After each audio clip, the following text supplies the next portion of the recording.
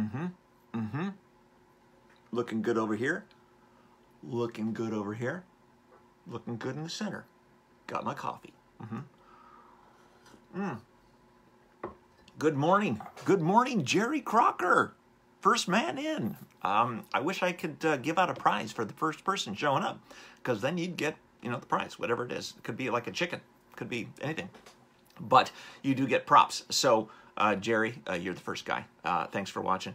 And welcome to Art Talk. I hope you're having a good morning. I hope you're feeling better. Feeling not so negative. Feeling a little bit positive today. Yes. Yeti Mora. Good morning, Jeremy Glaze. Good morning. What's up, people? What is going on with everybody? I hope you're prepared today for an epic Art Talk. Amazing, epic Art Talk. We're going to wait for a couple of seconds here, let some more people roll in as we get started. And we got some thumbs up happening. Yvonne, good morning, Yvonne. Thanks for joining us from Huntington Beach. I think that's where you're from, Yvonne. Am I correct? Okay. Let me know where you are, guys, where you're tuning in from. Bill Bastian, where are you from, Bill? Let me know where you're from. It's always important to realize that this place that we call home, this globe, this ball, this sphere, it's pretty tiny. It's pretty tiny in the scheme of things. Cindy, good morning. Greg Gill says, haircut looking good. Yeah, I'm just kind of smooth. I move a lot faster through the fireball sphere, whatever that is. Placentia, Yvonne is in Placentia. Greg Gill is in Altadena. I know that.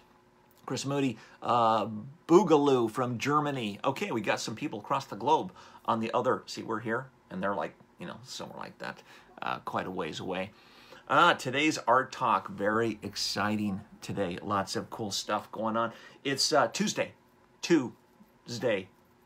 What that means, not necessarily mean anything, other than it's the second day of the week, and it's the second chance you have to make this week spectacular. And I'm here to help. I'm here to help because my name is Fireball. You guys know, and this is Art Talk, episode 10. 10 already. 10 episodes. Pretty cool. Not quite like what the vlog is at 905 episodes. 906 coming soon. Coming very soon. Lots of stuff this weekend to be able to cover. We got Lawrence Flinton, who's going to be coming to the vlog with his amazing cars. Lawrence is a chef. He might join us today. What else we got? It is live. We are Facebook Live, as you guys know, so you can not only ask me questions and interact with me and talk about anything that you want, that you're desiring. We want to stay focused as best we can. Good morning, Chris. Thanks for joining us. Chris Erickson. Chris, let me know where you're from. Post it down here. And we are live, so you not only can talk to me, you can interact with each other. You can say, hey, what's going on, ladies and gentlemen? Morning from Minden, Nevada. That's where Cindy's from, Nevada. Cool. I don't know if you guys know this, but my dad is a fairly good-sized Hollywood writer. And when I was a kid, he was writing Bonanza from the Ponderosa. He was writing episodes of Bonanza. I think he wrote about 8 episodes of Bonanza. Every time Ben Cartwright would get married, my dad would have to figure out a way to kill off Ben's wife. So that's kind of the way it worked. It was called the Cartwright Curse. So the 3 boys, that's why they didn't look alike, because they had 3 different moms. Go figure. That's a little snippet, little story there. Chris Erickson's from San Diego. Excellent. David Neal's watching from the Murphy Museum. Good morning, David. Long time no talk. And there we are. I hope little Max is watching with you. Maybe, maybe not. But today's Art Talk, as a reminder, we have Wheels and Waves. That's this Sunday. David says, good morning from the road and San Luis Obispo. Excellent. Great town. Love that place. Don't necessarily watch this while you're driving. Maybe listen. Don't end up around, ruining anything that you're driving that's cool. Okay?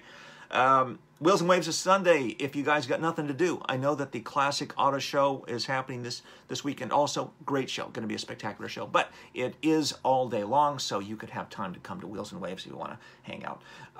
A little update for the books. You guys know that we do coloring books. That's our job here at Fireball Publishing. Kathy is literally upstairs right now working on the history of surfing, which is going to be a spectacular book. She has a quick sketch here. This is going to be the cover. I'll show you guys this. Just don't show anybody. Can you see that? That's the Duke. That's the Duke. That's going to be the cover of the History of Surfing book. And I'm going to show you a little secret. Good morning. Chris is from the Secret Car Club. super cool organization. You guys got to check them out. I think it's secretcarclub.com. Chris, post your link in the notes there. Let these guys know where they can look you up. Who else we got? Phil Wendy Cervantes. Wow, that's a cool name. I like that name. That's awesome. Here is a sketch from my next book, which premieres April 1st, or right around there. I'm doing Porsches. You guys want to see a Porsche? Ready? This is the number 3 sketch, actually. That's the number 3 sketch. There's a Porsche. Yeah. Very cool. All right. Who else we got? Got some notes coming in from Facebook Messenger also at the same time. Okay, let's get into today's Art Talk. My goal here on Art Talk is to help you guys as creative people, to which we all are. Doesn't matter what business you're in, doesn't matter what you're pursuing, doesn't matter which direction you're going. We are creative people as human beings. Our job on Earth here is to create things. That's what we do. We can create a car. We can create a pen. We can create this really cool brush. It's got my name on it backwards. We create things. That's what we are. We are creative beings. And as we are creative beings, our job is to evolve from over here being ignorant of the fact that we are super powerful, pretty much can do anything we want. There's the Secret Car Club. You guys sure to check those out, guys. To awareness over here, to aware that we're capable of anything we set our minds to. And today's topic, I want to address something that keeps coming up for a lot of you guys. I get a lot of emails, probably about 100 a day in dealing with Art Talk, where people are asking questions because they don't have the ability to hang out with us here live, but they can go to YouTube and they can watch it there. So if you miss an episode, you can go on YouTube and watch it. You can subscribe to our blog at fireballtim.com and do that. But the topic for today is to convince yourself of the truth. And the thing about that is it's kind of a tricky term. Mark Green says, "Hey, Fireball, I'm flying your way today to shoot more Cars Yeah TV shows." Yes, check out Cars Yeah from Mark Green. Very cool show, very cool podcast and radio show. So convincing yourself of the truth. Here's the thing about the truth. Whether it's true or not, it's true. And my point is that truth is whatever is true for you. And this is why we all have a lot of problems in our lives, or challenges. Let's call them challenges. Positive challenges, because every problem that we face is there for us to learn something, some kind of process. But, you know, when you talk about lawyers and why there's a lot of lawyers and there's a lot of courtroom battles and things like that, is that people have different perceptions of the truth. What is true for me is what's going to be different for you based on my perception, okay? Based on the way I'm looking at it. I'm looking at it from over here, you're looking at it from over here. Now, the thing about that is that you could put 20 people in a room with a purple car, and you're going to get 20 different opinions about that car. And each one is going to be true for them. It's going to be ugly, it's going to be badass, it's going to be way too loud, it's going to be understated. All those perceptions are different. Now, the thing we don't realize about truth is that most people base their truths on what they see with these things right here. See these things? These are little like glass orbs, and we look out of those things. And the images that come into our eyeballs, we establish a truth based on what we see. And unfortunately, that's backwards from the way things actually are, is that things are not true because we see them that way. Things are true because we decide in our mind, based on what we're seeing, that it's true. Does it make sense? It makes sense? You guys still with me? Fumihiro's with us. Michael Short is with us. Let us know where you guys are. Let everybody know where on the planet you are. We got people from Germany, people all over the place. Okay, so truth is about perception. There is a really short microscopic period of time that happens when you look out your eyes and then you establish what is true for you, what you see. And that microscopic point of time is called choice. You are choosing that this is true or not, this is good or bad, and as Shakespeare said, whether it's good or bad, it's true. You know, he didn't really say that, but he said something like that, is that however you perceive something, whether you like it or you don't like it, it's true. And it comes down to whether if you feel that you can accomplish something as a creative person, or you can't accomplish something, you're right.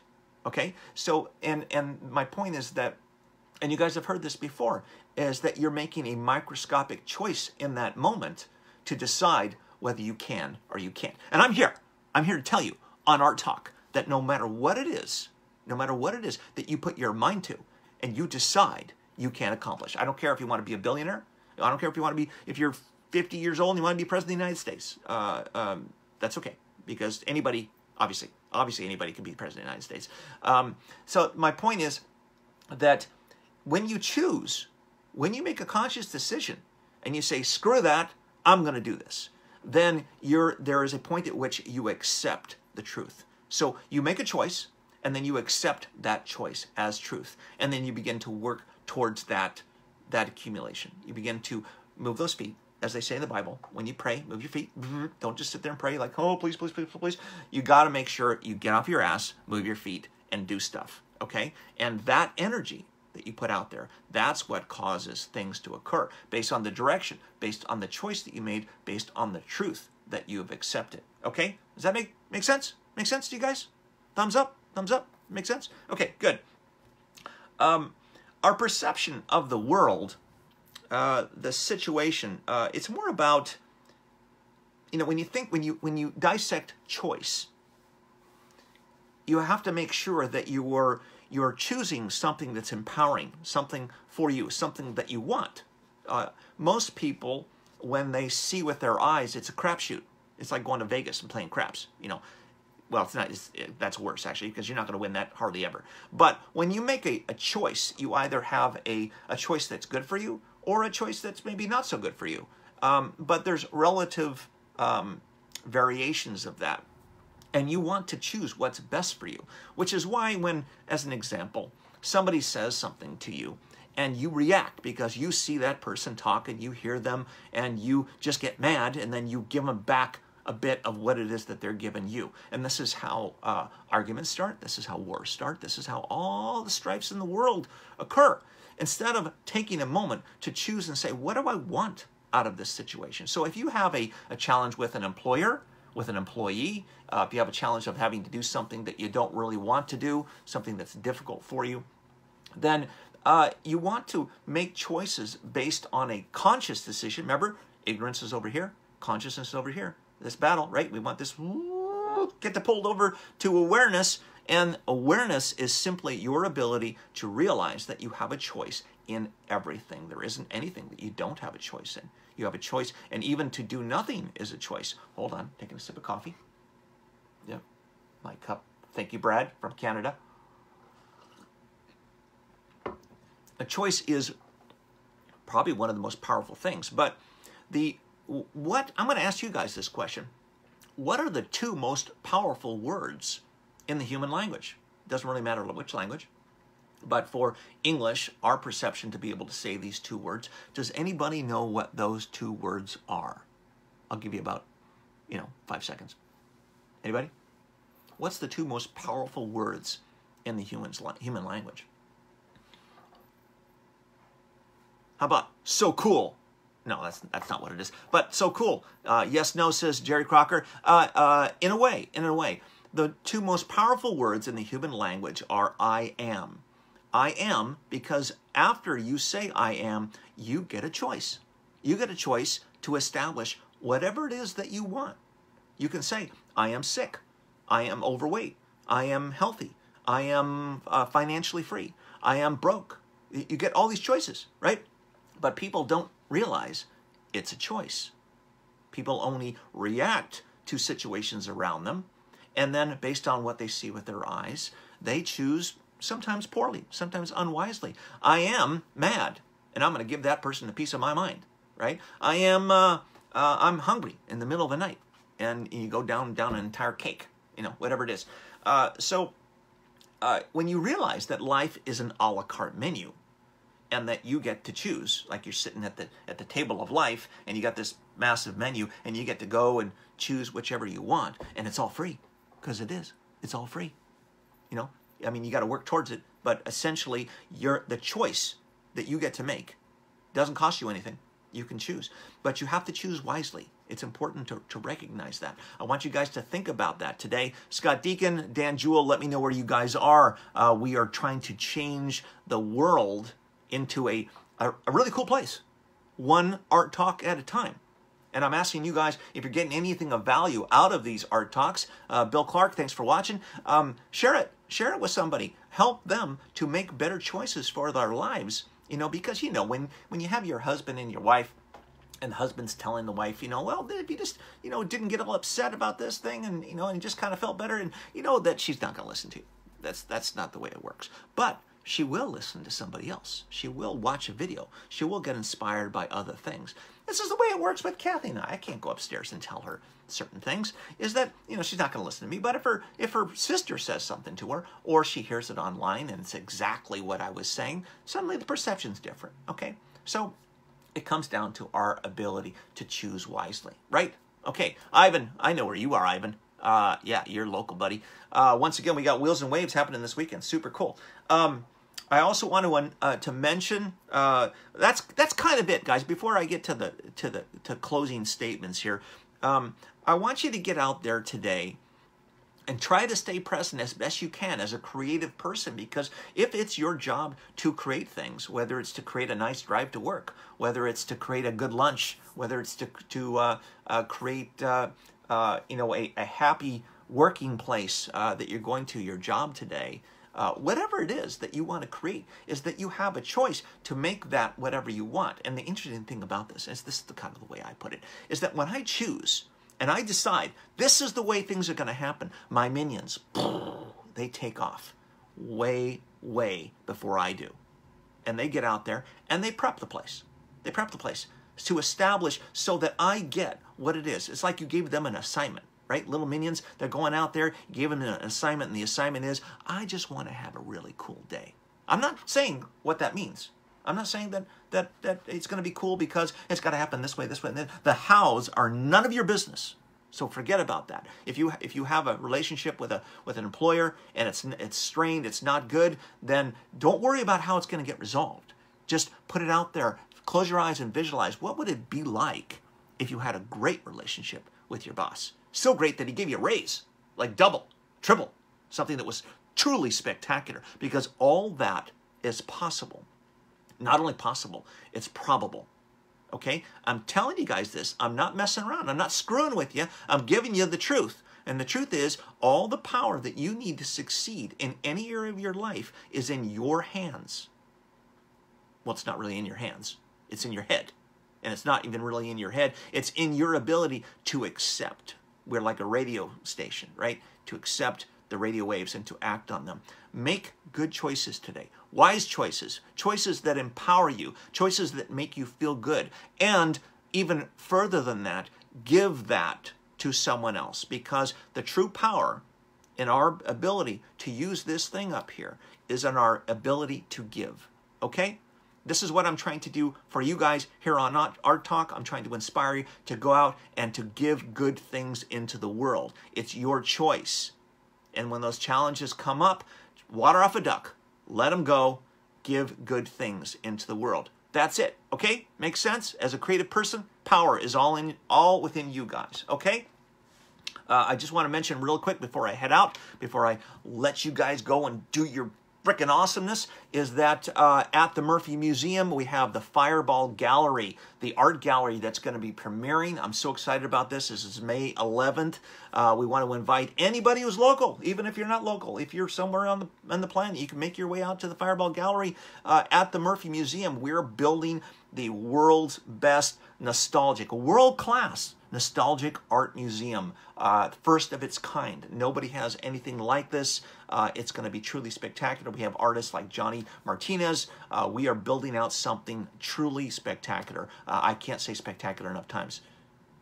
Spectacular. I said it again. I said it again. See, I don't have control just because I'm choosing right now to let you guys know about something that's just freaking cool. It's just super cool. We're going to have an amazing night. It's going to be a nighttime event, but not only that, it's going to be every 3 months. We're going to have a whole new slew of artists, and we have a spectacular, I said it again, sorry, we have a quite an extraordinary array of artists that cover the gambit of art. Bohemia Incorporated is a street artist, and those guys are preparing something truly neat for us that's going to be really cool that you guys have never seen before. Never seen before. You got to go to their Instagram, check out Bohemia Incorporated on Instagram, see the stuff, the sculptures that they do, and they're creating something automotive for us. That's all I heard. I don't even know. I'm not even going to be able to see it. It's just going to show up. Okay? And lastly, practice gratitude today, guys. Practice gratitude. This is your gratitude muscle. You got to work on it. Mark says, thank you, Fireball. Great talk today. Thank you, Mark, for joining us. Get out there. Practice gratitude. Be grateful for the things that you have. Don't worry about the things that are missing. Let those things go. Just be grateful for what you have, and more will come. Okay? That's it, people. I love you guys. I will talk to you tomorrow because our talk happens again.